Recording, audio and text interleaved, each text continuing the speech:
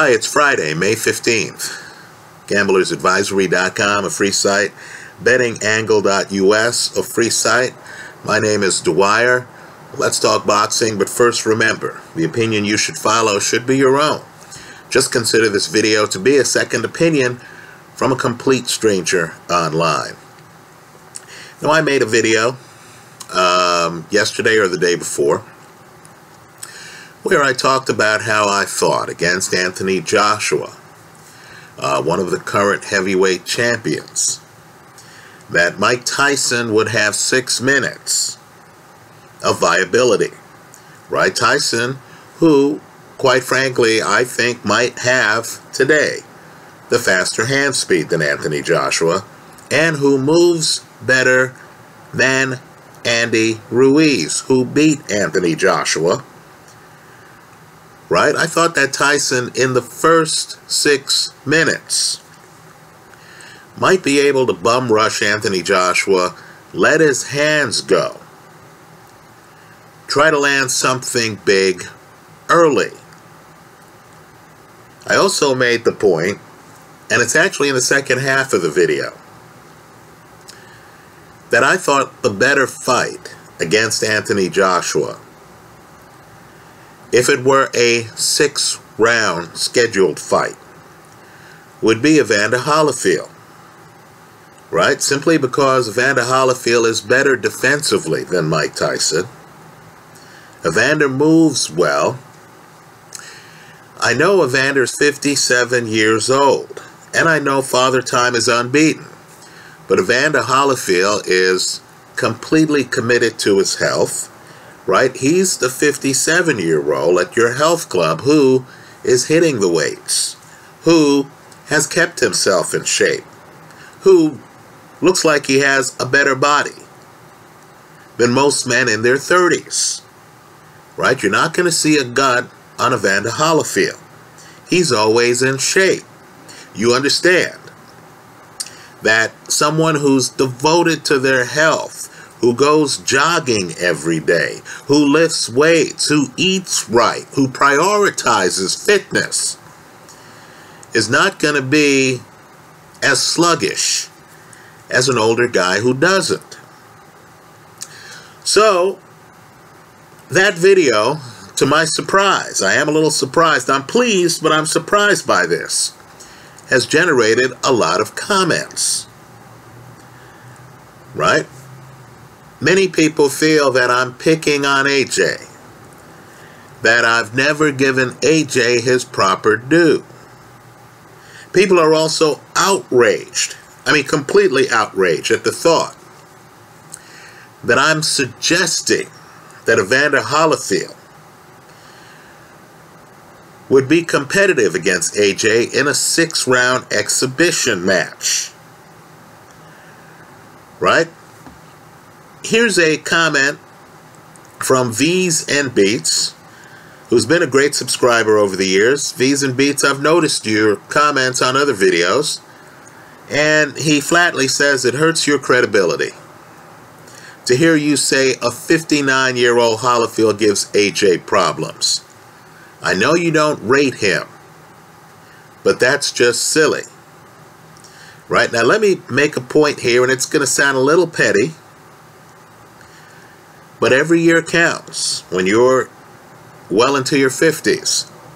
Holyfield was born October 19th, 1952. He is 57 years old, not 59. Right? More importantly, in his entire career, he's never been KO'd early in a fight. He's never been KO'd in the first 6 rounds of a fight, despite fighting Tyson, Lennox Lewis, Ray Mercer, George Foreman, Michael Dokes, Pinklin Thomas, Dwight Braxton, and even Hasim Rahman, who famously stopped Lennox Lewis. Right? Understand, Holyfield fought them all. He's never been knocked out in the first 6 rounds. Never. So let me just say,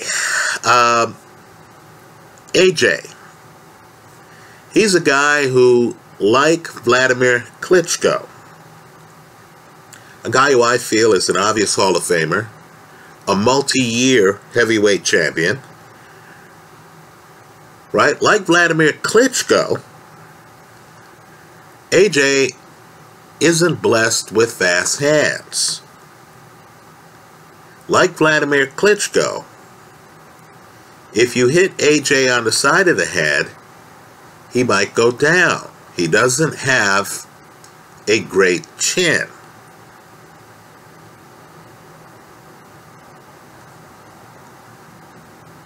Let me say, too, that unlike Mike Tyson, AJ is a guy who takes a while to get going. Let's compare him to another great champion, Lennox Lewis. Right? Understand, I know Lennox Lewis has his fights where he rushed across the ring and finished a guy. Right? The Andrew Galata fight comes to mind. There's also the Michael Grant fight where Lennox Lewis was headhunting, took out Michael Grant. But Lennox Lewis was really more of a counterpuncher, not a lead puncher. Styles matter.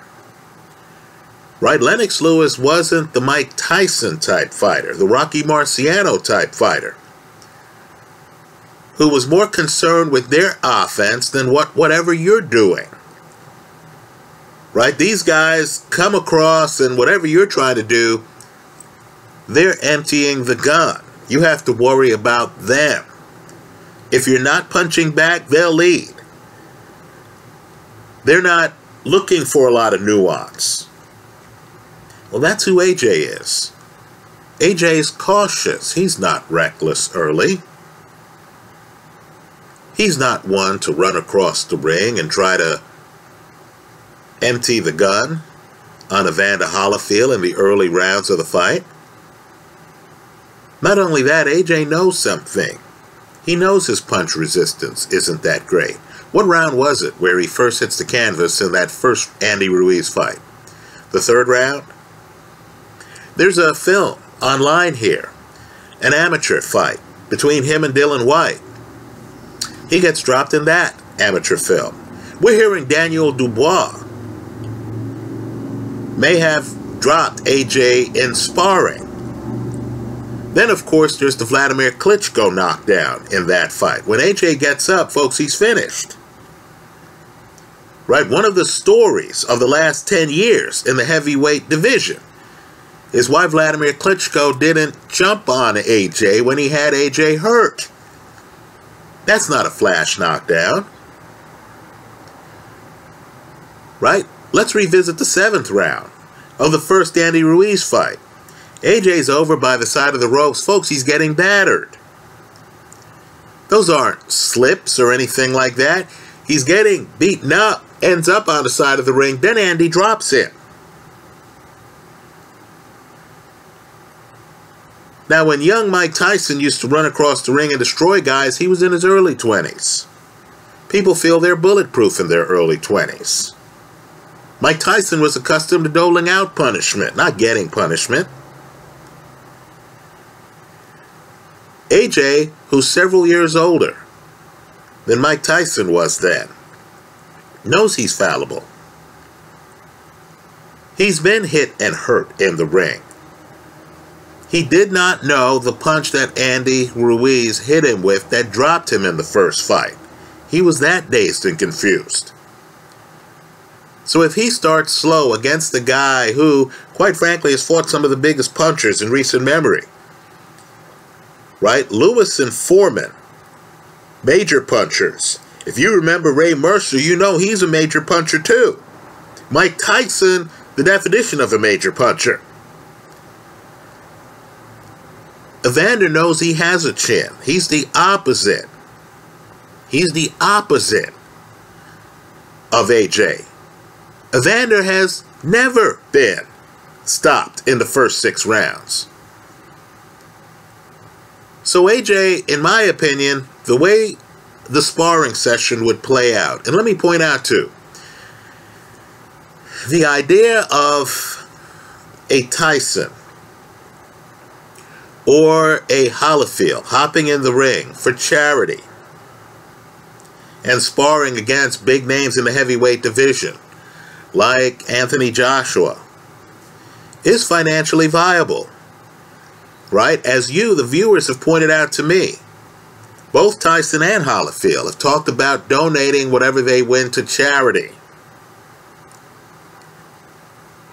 Right? So you don't need big-time promoters. You don't need any promoter, quite frankly, for this. Understand, if DAZN, who has a contract with AJ, if DAZN is on their game, all they have to do, and it's a subscription service, full disclosure, I'm a subscriber, all they have to do is to approach the AJ crowd and say, hey, you know, Evander Holyfield wants to spar with you for 6 rounds. Give us the opportunity to have the sparring session sponsored by some corporation. Isn't this what media outlets do? Can't DAZN say to Ring Magazine or some other outfit, hey, why don't you sponsor, pay some money that'll go to, you know, some homeless shelter, right, some charity out there? Can't they just say, hey, you know, sponsor this, be our sponsor, we'll match your donation to the charity of the fighter's choice,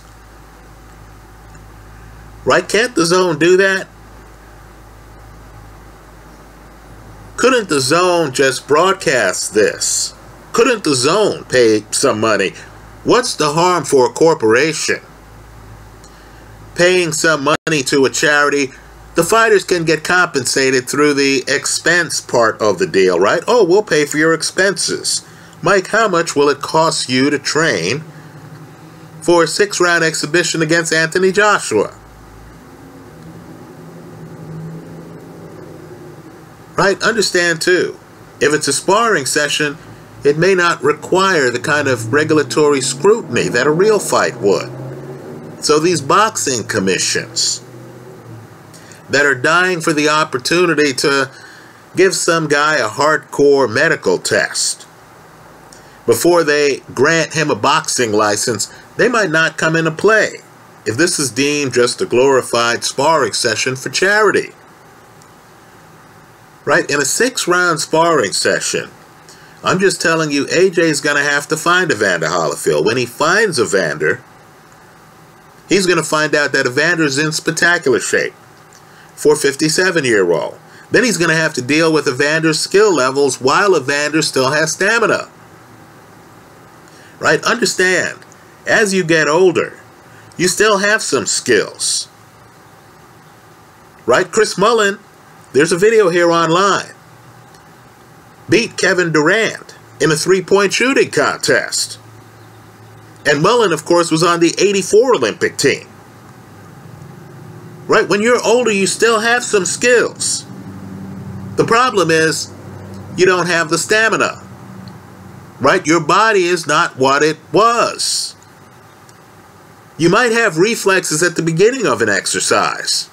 The problem is the reflexes fade faster. What used to be the 10th round for you is now the 4th round. Okay, we all understand that.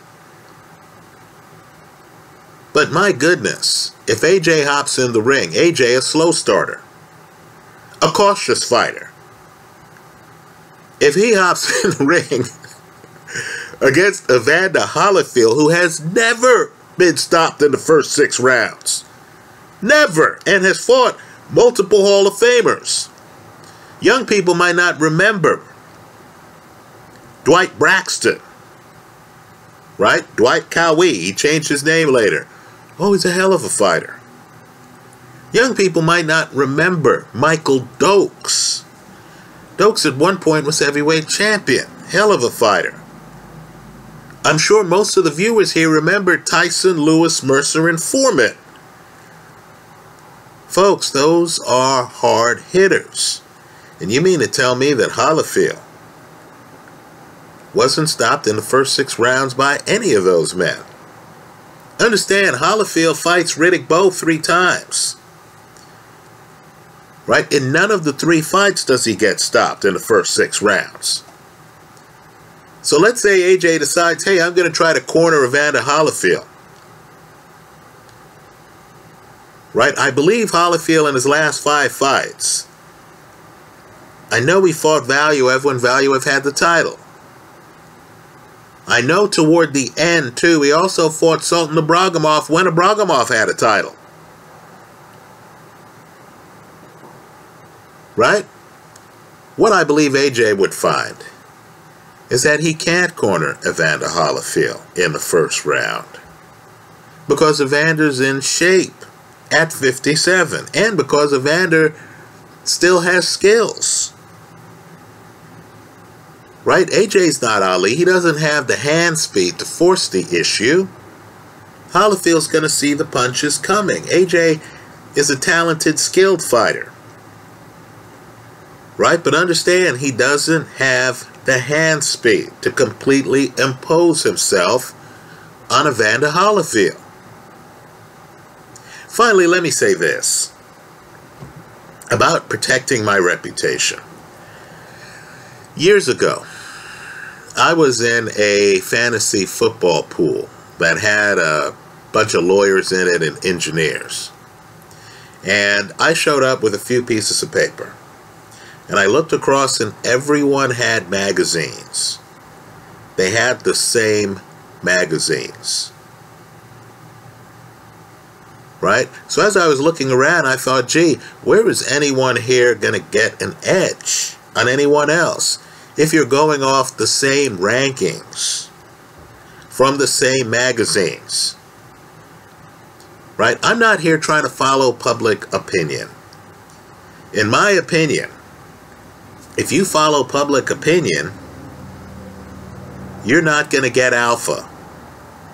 You're not going to have an edge on the NASDAQ, the Dow Jones, your sport betting percentage, and stuff like that.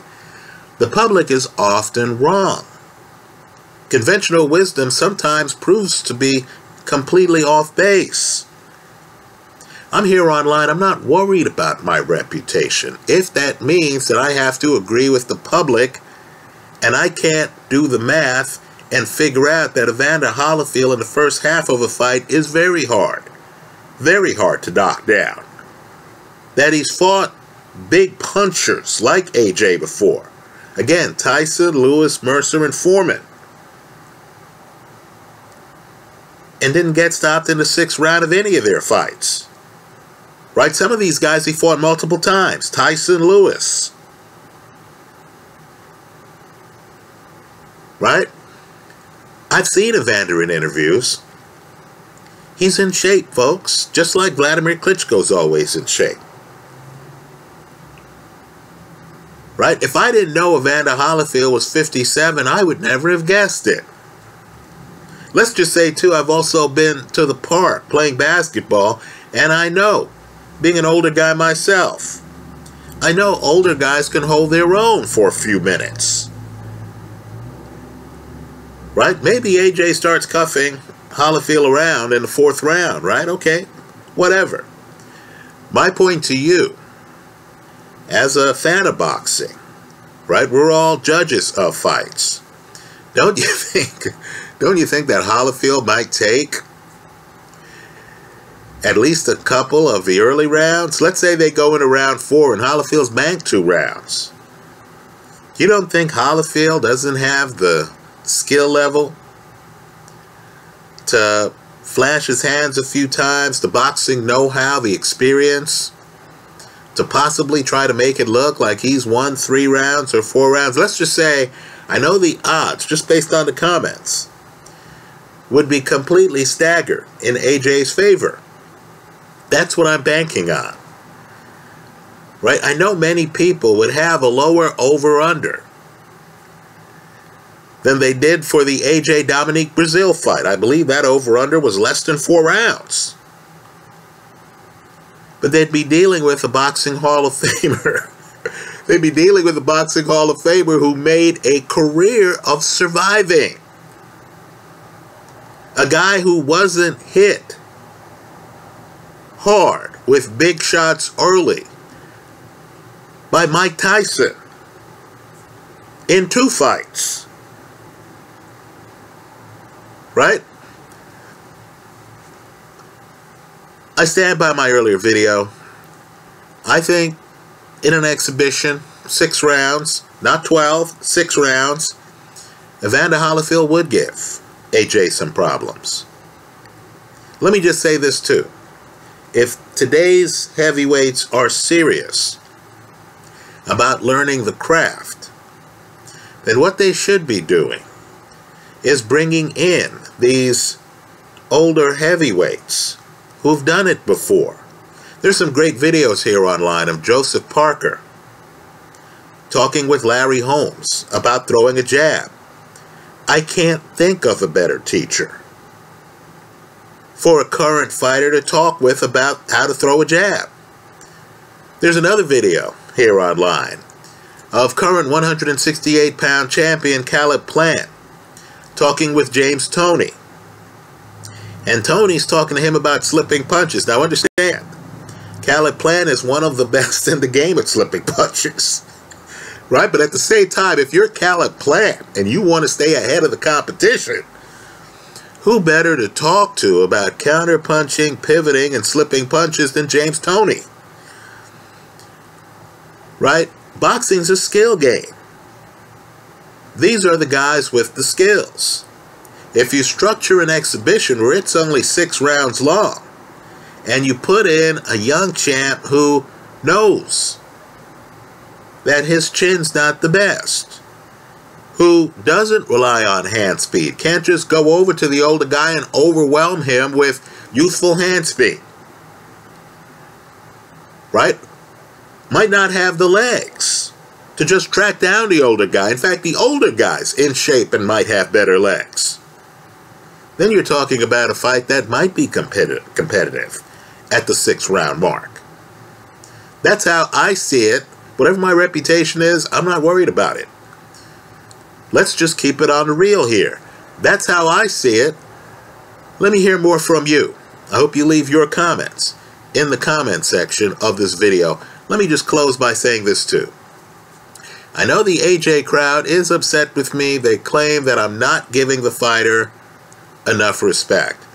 What I want the AJ crowd to realize is that a Vladimir Klitschko, who's very similar to AJ, very similar to AJ, a Vladimir Klitschko took years, even after his Olympic gold medal. He's the 96 Olympic gold medalist, right? He took years to become the Vladimir Klitschko that we remember. Right? Years. He figured out how to use that jab. He figured out how to lean back. He figured out that he didn't want to be in shootouts in a rough and tumble heavyweight division.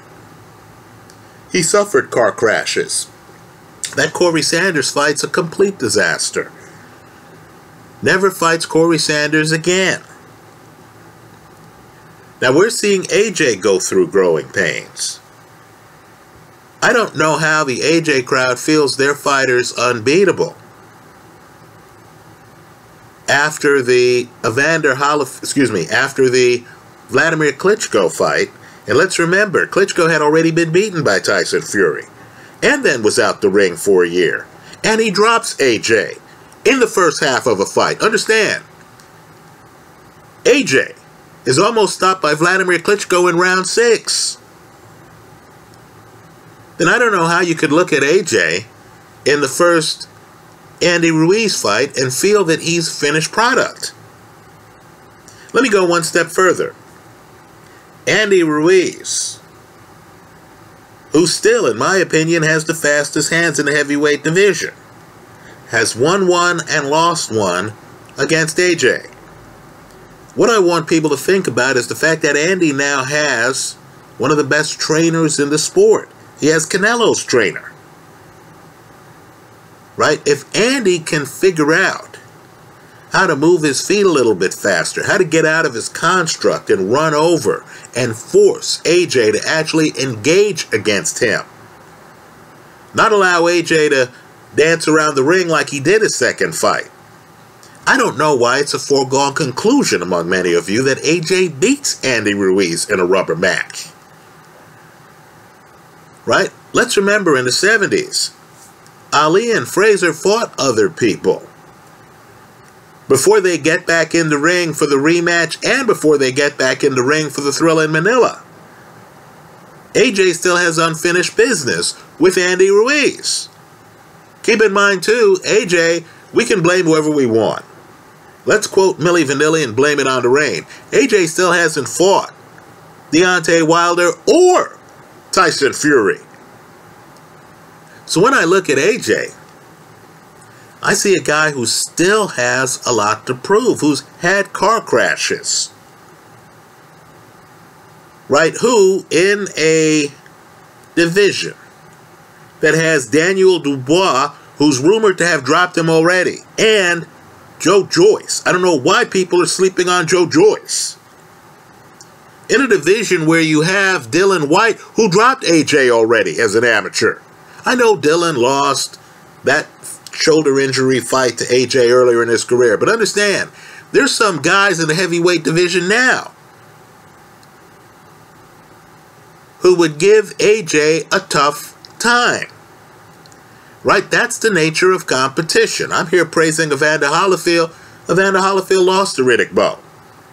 Evander Holyfield, in my opinion, lost to Lennox Lewis twice. Evander Holyfield got stopped by James Toney. Right? The heavyweight division is too competitive. It's simply too competitive for us to be anointing a guy a king, like the AJ folks seem to be anointing AJ right now. Is it that laughable that a guy like Evander Holyfield would be able to survive a few rounds against AJ?